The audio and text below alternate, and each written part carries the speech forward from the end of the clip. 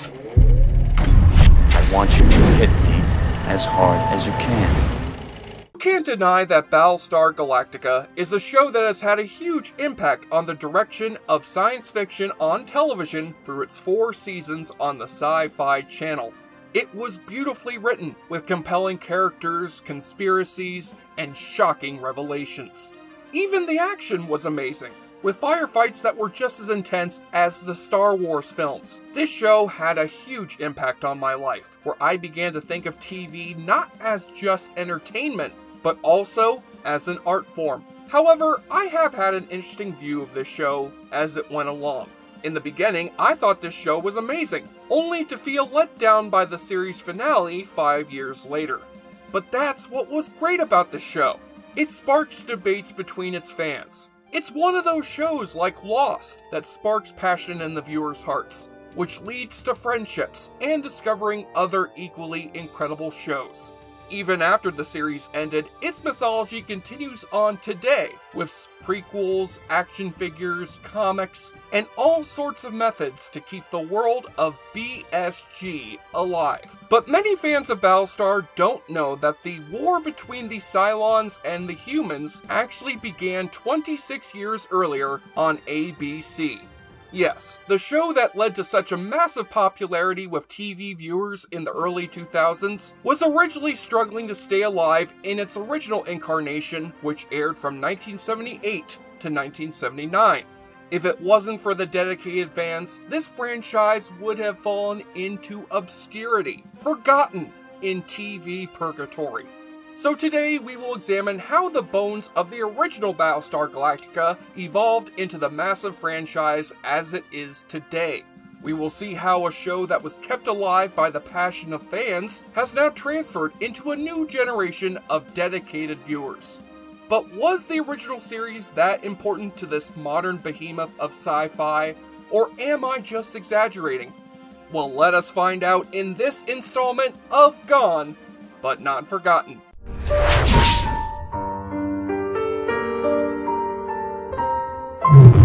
Battlestar Galactica first aired on September 17, 1978 on ABC.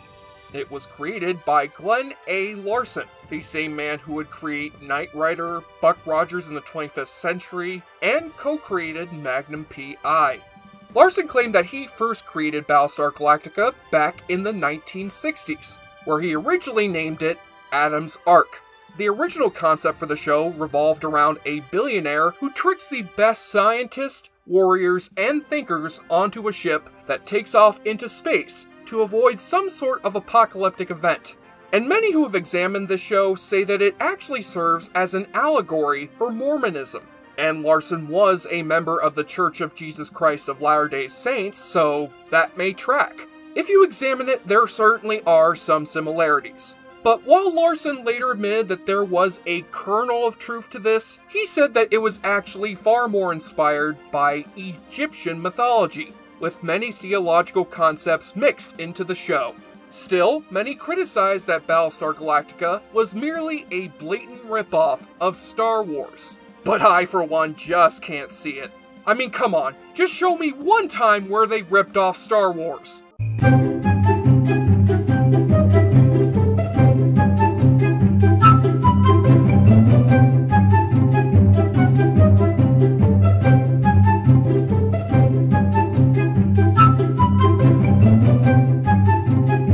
Okay, fine.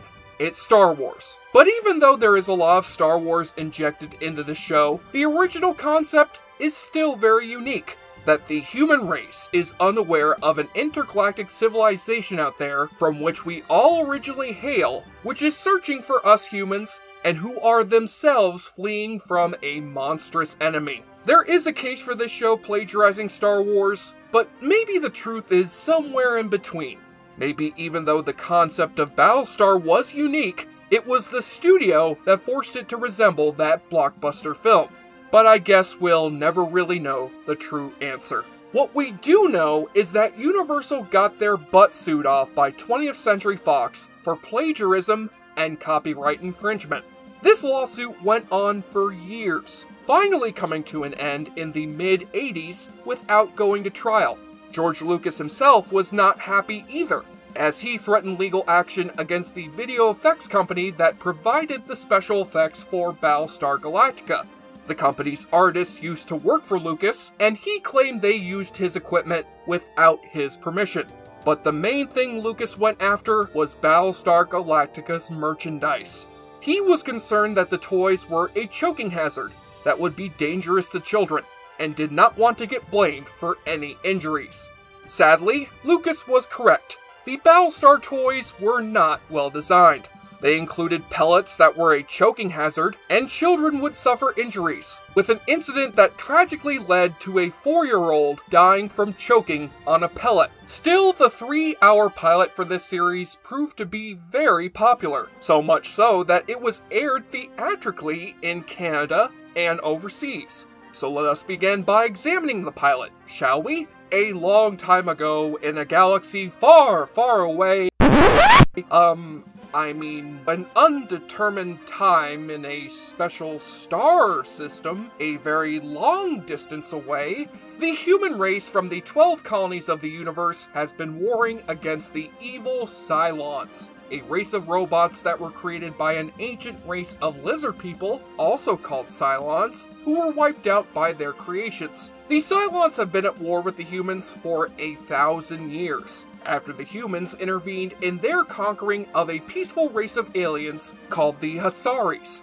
In the pilot, the humans and the Cylons are conducting peace negotiations, hoping to end the brutal war that has only brought death and destruction to both of their races. 2 of the best human pilots of the human fleet, Starbuck and Apollo, are ordered on a routine patrol in Cylon territory, where Apollo's brother Zach begs to take Starbuck's place. Yeah, he's dead. Don't believe me? Well, let us go over the tragic death checklist in sci-fi movies. Number 1. The rookie pilot begs to take the place of a more experienced pilot. Number 2. It's just a routine expedition in enemy territory. Number 3. The rookie is the sibling of the main character. And finally, the character has a normal name while everyone else has exotic names. But hey, maybe I'm wrong. Maybe I'm just being paranoid.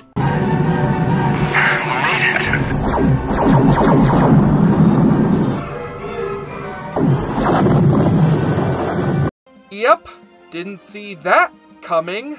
The Cylons are discovered to have assembled a fleet of ships to attack the humans by surprise. Commander Adama begs the president to let him go defend the colonies from the Cylon attack. But the president instead listens to his advisor and negotiator with the Cylons, named Count Baltar, who warns the president that the peace talks will break down if he listens to the unverified warnings from Adama. So the colonies are left undefended, the remaining Battlestars are destroyed, and the president is assassinated. Mr. President, your welcoming committee is firing at our patrol.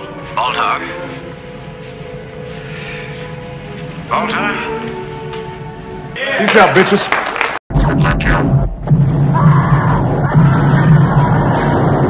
The Cylons destroy the colonies, and Adama gathers the remaining ships to take in the handful of survivors and run from the Cylons. Adama then begins their journey to Earth, the lost 13th tribe, to save what is left of humanity. The rest of the pilot episode revolves around facing issues that were not featured in science fiction stories at the time. Trying to navigate the political class warfare, avoiding starvation, and keeping anarchy from infecting the survivors. It's funny because nowadays these topics are also heavily featured in Bong Joon-ho's popular sci-fi flick Snowpiercer, as well as its spin-off TV series on TNT. By the way, that is a good show. I recommend you viewers check it out. Anyway, we are introduced to many main and recurring characters in the series. Of course, we've got our leader, Commander Adama, played by Lorne Greene. Larson said that he sought Greene out for the part because of his role as the patriarch Ben Cartwright on the hit TV western Bonanza, with Larson saying that Battlestar Galactica practically served as an Old West wagon train, a set of ships strung together to seek a new land of prosperity. Adama had a deep faith that the ancient prophecies would lead him and his people to Earth. He was also very savvy. as he was able to navigate the politics and agenda from the new Council of 12. Plus, he was a brilliant tactician who was always 2 steps ahead of the Cylons. But he was also welcoming of ideas from Apollo and Starbuck. Secondly, we have Colonel Tigh, played by Terry Carter. Carter had a long career in stage and TV before Battlestar came around, and even went on to become the world's very first black news anchor.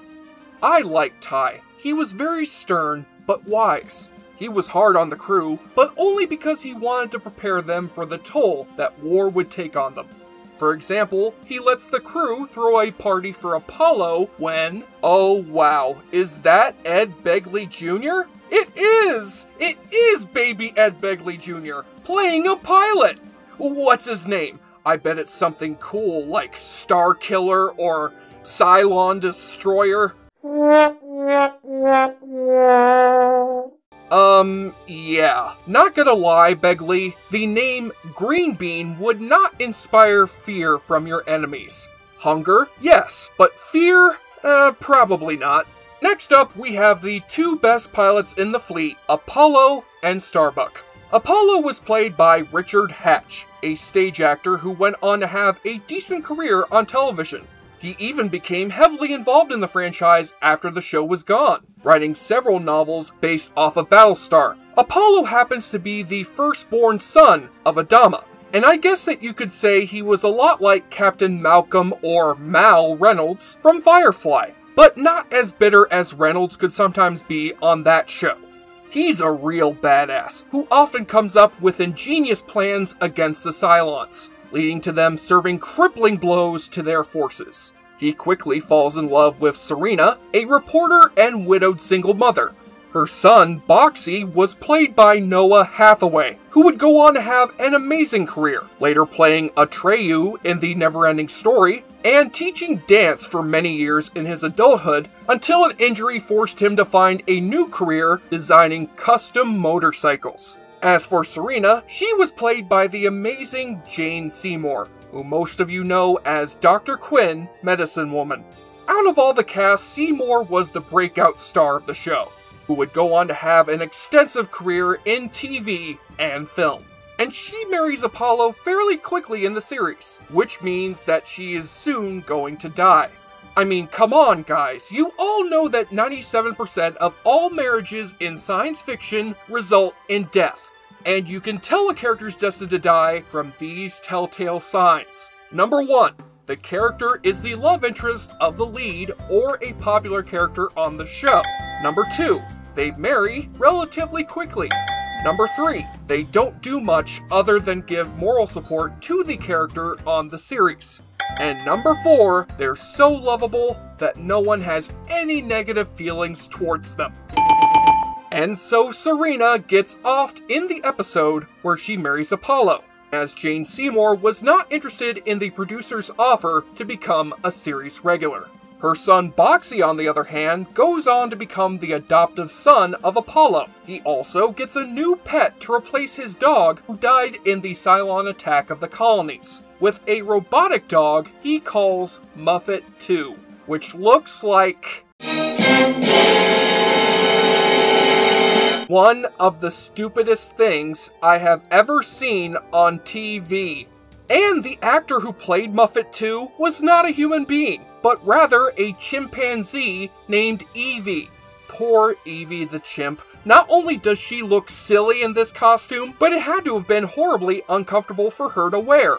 Although they did replace Evie with what was pretty much a robotic dog puppet for the long takes which did not require movement. Now, Starbuck was the Han Solo of the bunch, as he was a womanizing scoundrel. He was played by Dirk Benedict, who was cast by Larson because he felt that Benedict had sex appeal, as well as being a good actor. Fun fact for you, they almost cast Don Johnson as Starbuck, before he of course went on to star in Miami Vice instead. Starbuck had many love interests on the show, primarily Athena, the sister of Apollo, and Cassiopeia, a former socialator who would eventually become a medical assistant. Many of the episodes which featured Starbuck would usually focus on his romantic subplots and a heaping dose of sci-fi action. Finally, we've got Boomer, played by Herbert Jefferson Jr., who was the straight man next to Starbuck's insanity. He was calm, perceptive, and incredibly smart, and seemed to be a jack of all trades, as he was a seasoned pilot, a communications expert, and also knew a second language. Now on to the main villain of the show, Count Baltar, played by John Colicos. Colicos also happened to play a vital role in Star Trek as Kor, the first Klingon ever seen on the original series. He would also play this character again in one of my favorite episodes of Deep Space Nine. Baltar was the man who would cause the genocide of his fellow humans, and his character reminded me a lot of Dr. Smith from Lost in Space, a sniveling opportunist who would change his motivations at the drop of a hat for his well-being, and would serve as a thorn in everyone's side. The show's plots featured a lot of the standard space adventure tropes such as aliens and starfights, but I personally enjoyed the episodes that focused on either the search for Earth or life on the ship. For example, the two-part episode Lost Planet of the Gods focuses on an infection that incapacitates practically all of the Galactica's pilots, forcing them to train women, who on the show are seen as not fit to fly. Watching these female pilots excel is quite satisfying from an audience standpoint, along with the discovery of an ancient chamber that points the way to Earth, which leads to a shocking ending.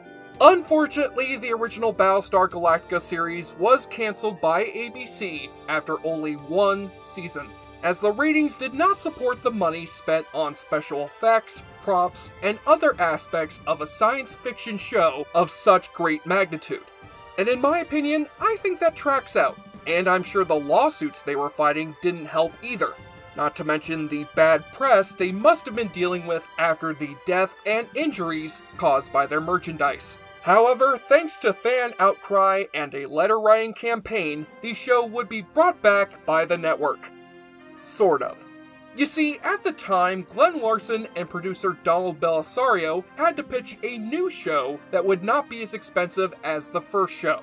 So they came up with the idea that years after the original series, the Galactica would arrive on present-day Earth, leading to the events of Galactica 1980. Since Dirk Benedict was not available and Hatch turned down the new show, a grown-up Boxy and his best friend Dylan would serve as the new stars of the show. The premise for the pilot episode would revolve around the two main characters going down to Earth at the orders of Baby John Lennon, or rather Dr. Z, a super intelligent 10-year-old. Along their journey they would meet a plucky reporter, and by plucky I mean annoying, and seek out a professor to help him develop technology for the benefit of mankind. Boxy and Dylan's original plan was to help the human race develop quicker, so that they would be ready when the Cylons inevitably arrived. However, a member of the Council of 12 named Commander Xavier decides to steal a time ship so that he can change the past and help the human race become even more advanced. So the show was now a time travel series. But then the network changed their minds and started to interfere with the concept of the show.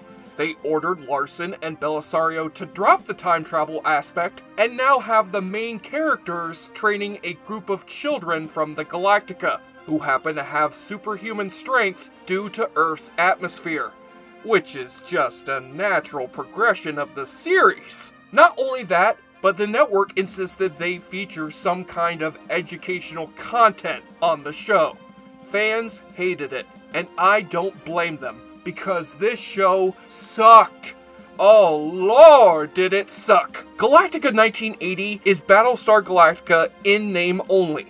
If you took out the character names and started it without referencing the previous series, it would still be a show about time travel and superhuman children.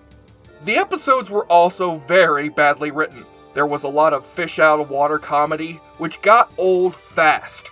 So thanks to the bad comedy, a bad budget, and being put on a time slot that competed with 60 Minutes, the second incarnation of the show was cancelled after 10 episodes. ending on a cliffhanger. Quite frankly, I would skip Galactica 1980 and pretend it never happened. And that is exactly what Richard Hatch did in 1999, when he remortgaged his house to fund a pilot for a sequel to Battlestar Galactica that promised to lead into an action-packed series. In this pilot, Apollo was now the commander of the fleet, and led a new band of pilots against the Cylons, one of whom happened to be Starbuck's daughter. The 30-minute pilot has never been seen publicly, but there is a trailer of it online, and although many fans loved it, Universal did not bite. Instead, the go-ahead was given for a reimagining of the franchise, which kicked off with a miniseries in 2004, and the success of that miniseries would lead to a regular series that lasted 4 seasons and 2 spin-offs. The first of the spin-offs, Caprica, would only last 1 season, and the second, Blood and Chrome, was a web series that led to the production of a failed TV pilot. Caprica was a prequel that chronicled the creation of the Cylons, while Blood and Chrome chronicled the adventures of the young Commander Adama during the Cylon War. I recently saw Blood and Chrome, and I gotta say, it was pretty good. It's too bad Sci-Fi passed on the pilot, because the resulting TV show would have been another great addition to the Battlestar Galactica legacy. Now at this point in the episode, we ask, as always, should this show come back? Well, my answer is no, since the 2000s Battlestar pretty much covered it, with debatable results and quality. But believe it or not, there are plans on rebooting this series yet again. Bryan Singer was attached at one point to make a Battlestar film, but as of this episode, Simon Kinberg, the writer behind the X-Men film universe and the Robert Downey Sherlock Holmes movies, is planning on writing and producing a Battlestar Galactica film, along with co-producer Dylan Clark. To which I say, stop it!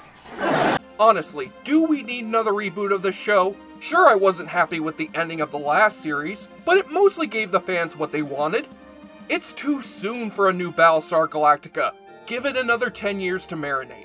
But if any of you out there are curious and want to watch the original series, you can now see it on the streaming service Tubi.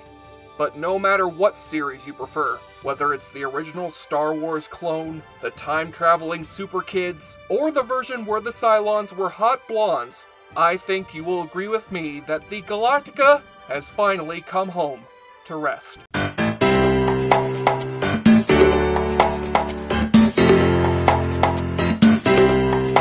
I see you flying around space with that car I love, and I'm like, frack you. Like gas saving you from Lil Ben wasn't enough. I'm like, frack him, man, frack you too. I said if I wanna down, I'd still be with ya. Ha, now ain't that some shit? And though the guys won't listen, I still wish you the best with the frack you. I'm Jesse Shade speaking on behalf of David Arroyo for JoBlo.com, and thank you for watching our show. If you like what you see, please subscribe to our JoBlo Videos channel. Tell all your friends who like this sort of content, and turn on the bell to receive notifications for all of our latest videos. We are an independent company that appreciates all of your support, and we will see you next time for the next installment of Gone But Not Forgotten.